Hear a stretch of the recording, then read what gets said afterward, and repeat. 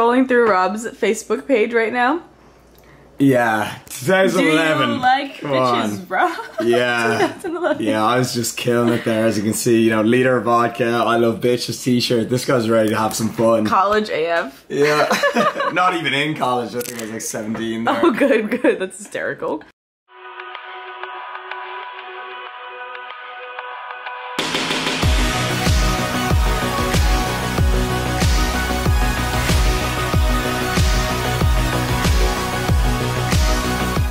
Breakfast at the Bucci household. You got coffee and French toast crunch, 1 carb waffle with pea science select protein, snickerdoodle flavor. It's just this and 1 egg, that's it.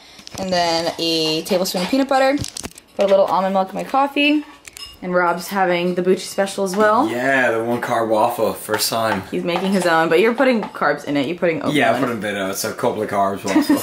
couple roughly. Yeah. It's a chart. Okay, guys, we just had lunch and now we're about to head to the gym. I have another tough workout today. It's gonna be tough until the meet, but I'm getting prepared. I have to hit all my lifts today, and we'll catch you guys at the gym. What's up, guys? So it's about 2:30, and this video was supposed to be like a really fun Rob and Amanda collab, and like everybody else is here, and supposed to have like a fun, happy video, but I'm really anxious today, so.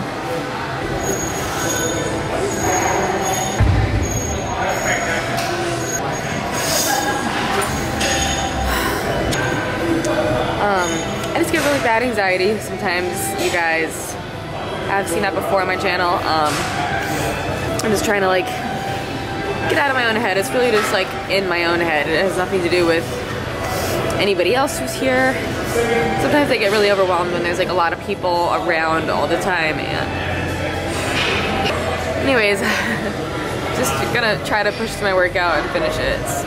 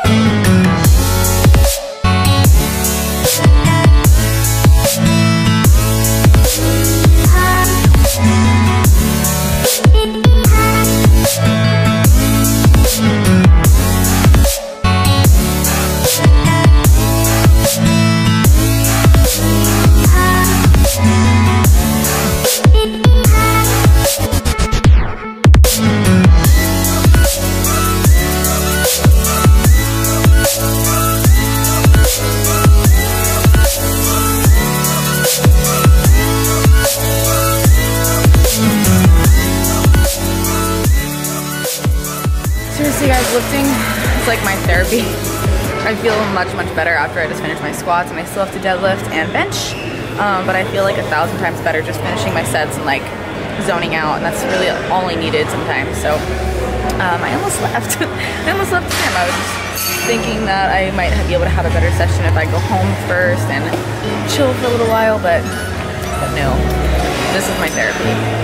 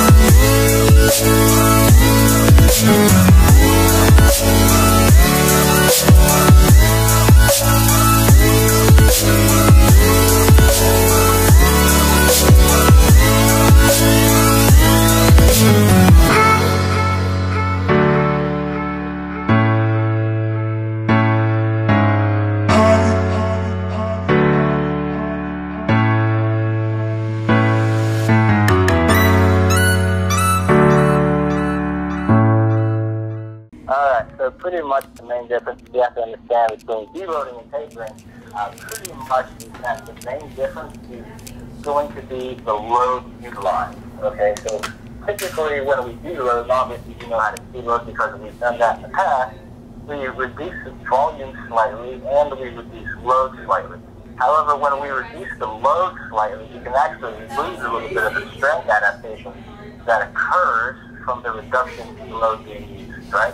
Because a lot of strength gain is actually due to the central nervous system actually kind of adjusting itself to cater to what you're asking your body to do, right? Right. Not all muscular.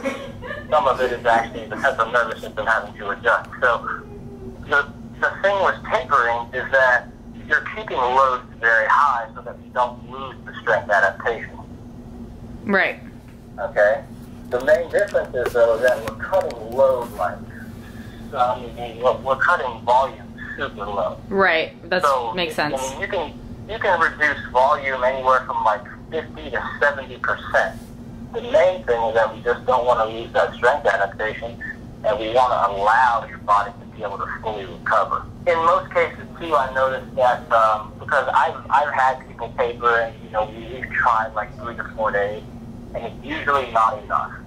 And typically, when we don't allow enough time for the supercompensation to occur after a taper, you actually don't necessarily get a lot stronger for roughly like 6 to 7 days afterwards. Because I've seen people around 4 days, and they actually still typically feel like crap. And then once I'm like, all right, well, we're going to push it 4 more days, we're going to keep tapering, that's typically when they see like a big jump. Not necessarily a big jump, but that's when they start to feel really, really good. Oh, yay, I can't wait for that. Really good, you perform really good. Yeah, exactly. And like you can feel kind of crappy and like try to get your lifts done, but it's pretty like I felt like so defeated today when I was trying to deadlift and I like literally just couldn't. Right. I mean, like I could have, but it was so. What we used to say in football is, when you look good, you feel good, you play good. Yeah. You know what I mean? So when you're feeling good, typically you're going to perform good. And obviously, being at the powerlifting stuff, it's going to be a pretty big event for you. Just being that you're going to have a lot of people that are supporting you, you're just totally going to be positive. There's going to be a lot of positive vibes. People are going to be cheering for you. And like on that particular day, it's really hard to not feel good. That's true. That's true. I've done 3 powerlifting meets, and every time, you just find your reason why you're doing what you're doing. Yeah, for sure. At my last powerlifting meet, Malayla was just born. She was in a stroller out there, and I'm squatting, and I'm looking over at Tanya, Ariana, and Malayla, and I'm just like, this is it, That's so cute. Yeah, I mean, whether it be, relationships, friends, life, yourself, whatever it is, whatever drives it, that's why you're doing what you're doing. So I definitely want to make sure that, we're allowing you enough time to be able to fully recover from all the training that you've been doing, all the AMRAP testing, all the max testing, and all that, and be your best on the day of the meet. Oh, yeah, absolutely.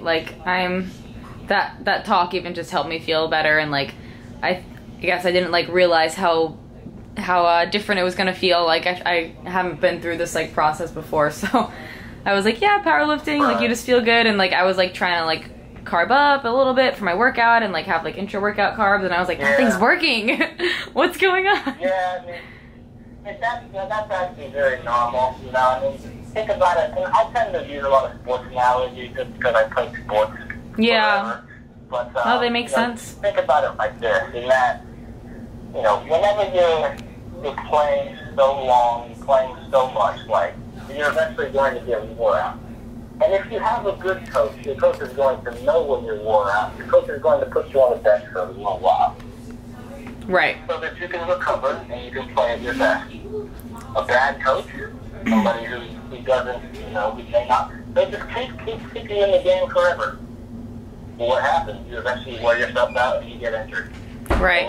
Remember when you went here at Canada Town, what I was talking to you about is that most people end up getting injured when they're overreached. Right.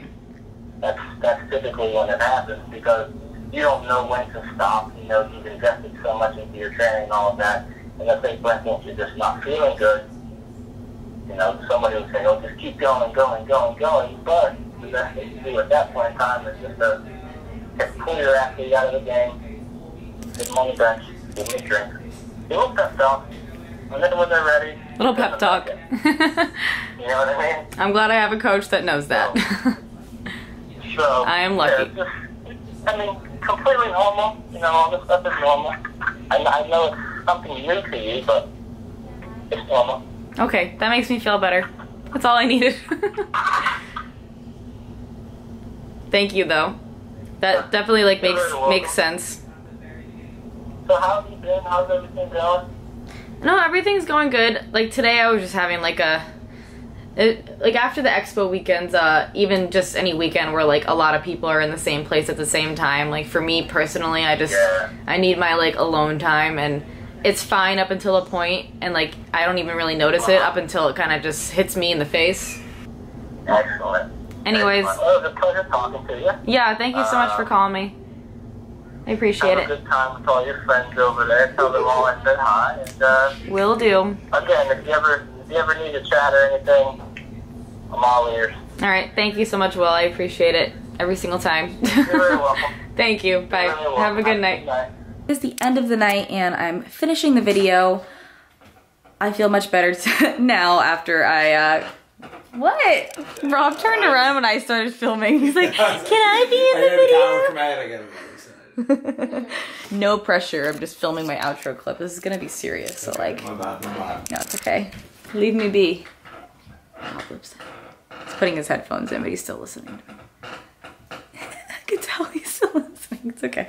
Anyways, no, I feel much better than I did earlier. Earlier was a little bit of a struggle for me, but those are the character building days. I always say, anytime I go through something difficult or something like mentally stressful or physically stressful or anything like that, I always say that those are the days that make you who you are. They make you build your character, and they make you stronger from the ground up because you're feeling like crap and you have to push through whatever it happens to be. And I've had to deal with that in my life many, many times, and I'm sure you guys have as well. And every single time I make the decision to just push through and suck it up and say, I mean, obviously depending on what you're going through, sometimes it's not necessarily relatable, this talk, but every single time I kind of just try to push through and do my best for that day and in that moment. I never regret doing that, and I always know that that's gonna make me a better person, and it's gonna build my character a little bit. And I know that at the end of the day, I have really great friends, I have a great family, I have a great boyfriend. All of those people and things in my life are gonna help me push through those difficult times, and it's only temporary. Obviously, depending on what it is, I have to make that disclaimer, but anyways, that's my little talk for the end of the night. I know you guys like appreciate the talks, like sit down, things like this, that me just talking about my feelings all the time. And hope you guys like it. Give it a thumbs up if you did, and I will catch you guys in the next video. It's Rob and Sarah's last half day here tomorrow, so hopefully we're gonna do something fun. Rob and I have something fun planned. He is still listening to me. He is still listening. Playing in these earphones. Yes. Thanks, guys. Catch you in the next video. Do you want an outro for me? What do you usually say? Say something you usually say. Oh, definitely, right. Keep it real. Ah, there you go. Sarah, do yours. Mwah. Perfect. Karen, do yours. Thanks for being here, guys. Love y'all. Oh, I love that we all just did that. So cute.